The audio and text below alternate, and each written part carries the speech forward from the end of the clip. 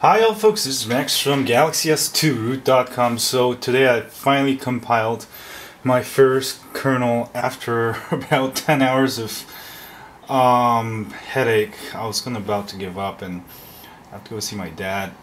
So there we go, Zedomax T989 Kernel version 0.1.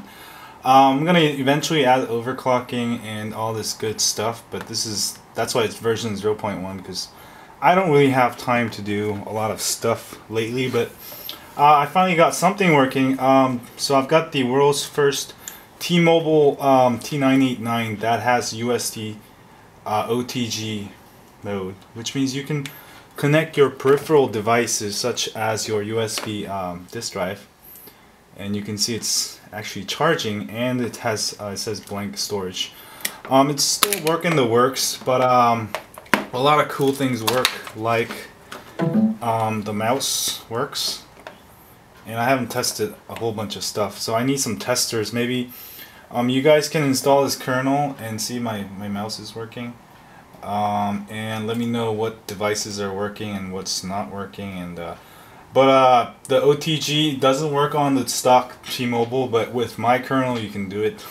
0.1. Finally I got something happening. This is a stock ROM just with the OTG enabled, as you can see, and also you can make your own OTG cable. If you don't order it from the freaking thing, you just make it. I have actually instructions over at GalaxyS2Root.com. You can check it out. I made this in like 5 minutes. So that's about it. I'll have updates next week.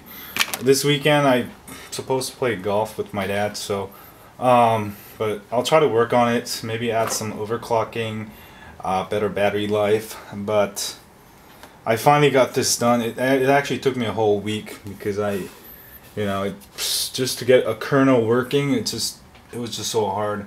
But here it is, Zedomax T989 Kernel version 0.1. Let me know if you have any problems. Everything should be working. I've tested GPS, the major stuff are working, the Bluetooth is working, Wi-Fi is working, GPS is working.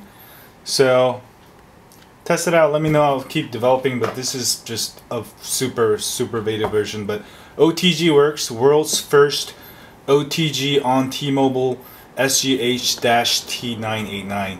I haven't tested this one on the TELUS, I think the Canada version. This kernel is only for the US T-Mobile version, so I'm not responsible if it doesn't work on the other one. I will work on the other one later. But anyway, y'all, thanks y'all. This has been a great Friday since I got the kernel working. Go download it. You can flash it in Clockwork Mod Recovery. I'll have overclocking to, like, I know there's an overclocking kernel out now, but I'll make my own, so add it to my kernel. So thanks y'all, and subscribe to my YouTube channel.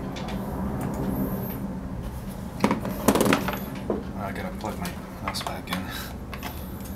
Oops.